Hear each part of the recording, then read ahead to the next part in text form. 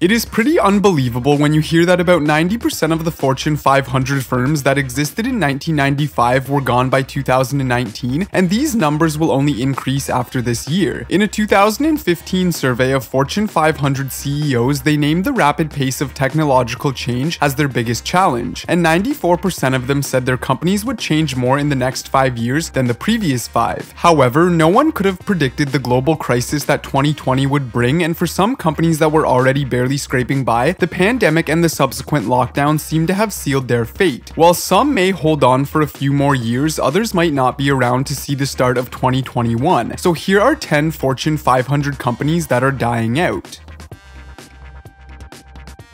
When the first Cheesecake Factory opened in California in the 1970s, it didn't take long until it became a huge success, with restaurants opening across the country and eventually across the globe. With so many of their restaurants being located in malls and shopping outlets, the Cheesecake Factory became a popular hangout spot in the 80s and 90s, but is now facing the tough future that most stores and restaurants that are closely associated with malls are facing. On top of that, the chain is not exactly known for offering healthy food, and the shift towards a more health-conscious way of living has led to further problems for this chain. The Cheesecake Factory has recently seen a dramatic decrease in sales and revenue and has started closing restaurants all across the country, which might just be the beginning of the end. Like so many companies this year, Hertz Global Holdings, the parent company of the International Rental Car Company, has faced some tough challenges in recent months, and for this company, they could turn out to be more than they can handle because things weren't looking too great even before the pandemic practically halted all travel. Hertz was already burdened with a massive debt as a result of how things were handled. Like most bigger car rental services, the company normally doesn't buy the 500,000 cars they rent out, but instead they lease them and also the locations, in places such as airports or hotels where customers can pick them up. Add to that the cost of fleet maintenance, vehicle depreciation, and the fact that Hertz did what many companies do, namely using their own fleet to leverage credit in order to maintain it, and you can see where things might have gone wrong. While they tried to pay off the debt with the profit coming from the operation, the company was just barely coming up with payments in recent years due to tough competition from other rental services such as Uber and Lyft. Global financial instability has further increased their debt so that it recently reached $24 billion, and finally led the company to file for bankruptcy protection in the US in May.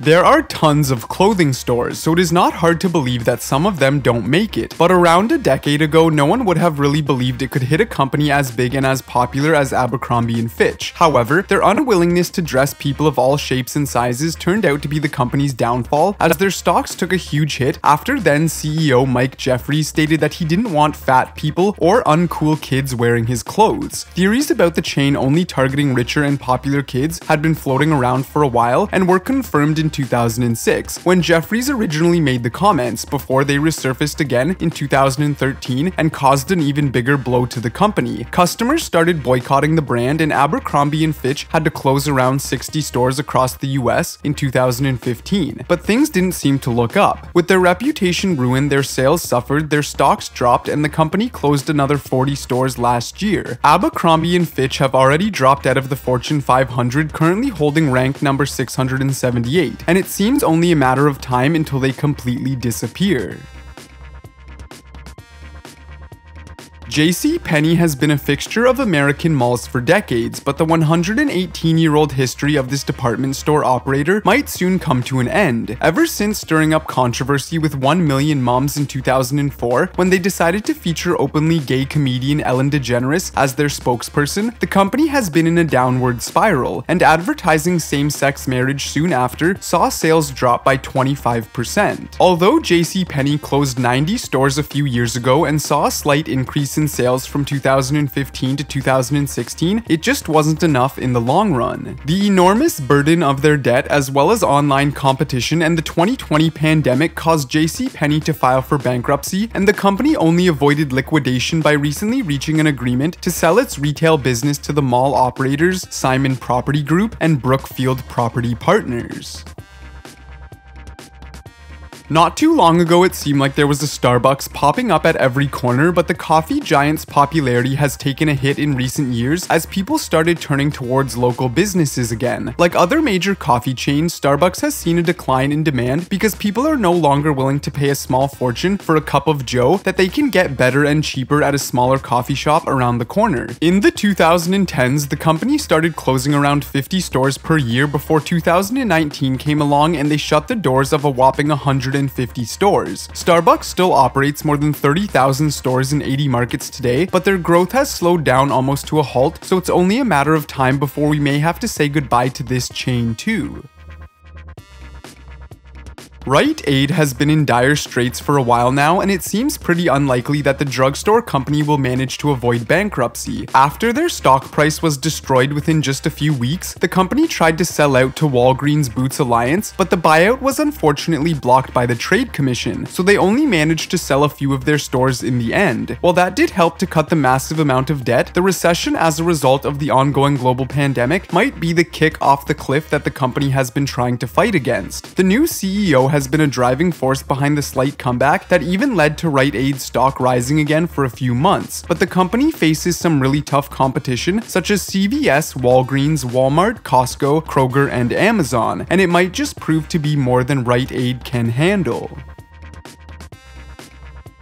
Despite recent trends leading people to pursue a healthier lifestyle, GNC stores have faced the same dilemma that many other stores and malls have had to deal with in recent years. Because they mainly sell their health and nutrition related products in locations in malls, the end of the popularity of malls has also led to a decline in sales for GNC. In fact, 1,100 GNC stores are located in malls, and the company is expected to close around 900 of their stores by the end of this year, making for a pretty bleak outlook on the company's future. GNC has tried to turn things around with a new store initiative as well as several partnerships with brands like Dick's Sporting Goods and Hudson News Outlets, but with the company not really having made much profit over the last 5 years, it might be too late to save them.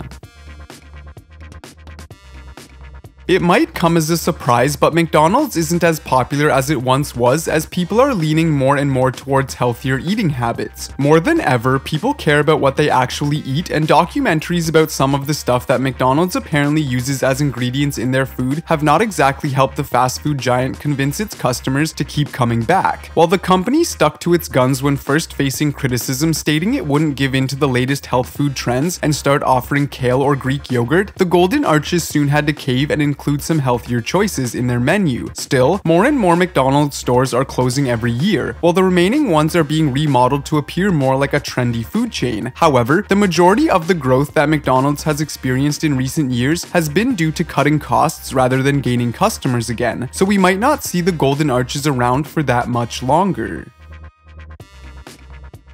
Video games, consumer electronics, and wireless services retailer GameStop operates more than 5,500 stores across 14 countries, but it appears their days are counted unless they find a way to bounce back. Last year, the company made a loss of $470.9 million, causing them to drop down 118 ranks on the Fortune 500 list to number 464. However, their downfall has already been happening gradually over the past decade, brought about by mobile gaming, digital downloads, and bad reputation. The ongoing health crisis and subsequent lockdown caused further problems, and the company is currently facing bankruptcy. GameStop will likely see a further decline in sales in the upcoming months, and it seems nearly unavoidable for the company to disappear.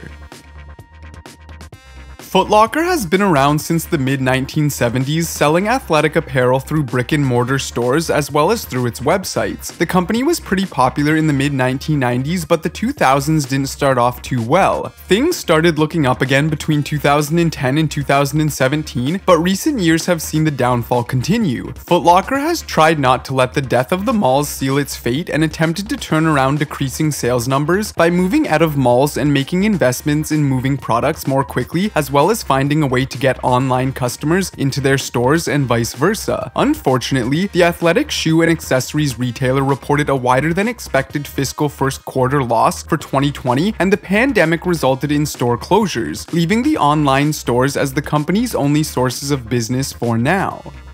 Thank you for checking this video out, and don't forget to smash that like button and also subscribe for new videos every day. Turn that bell notification on and comment down below that you subscribed, and we'll make sure to reply and thank as many of you as we possibly can. Once again, thank you for watching and see you next time.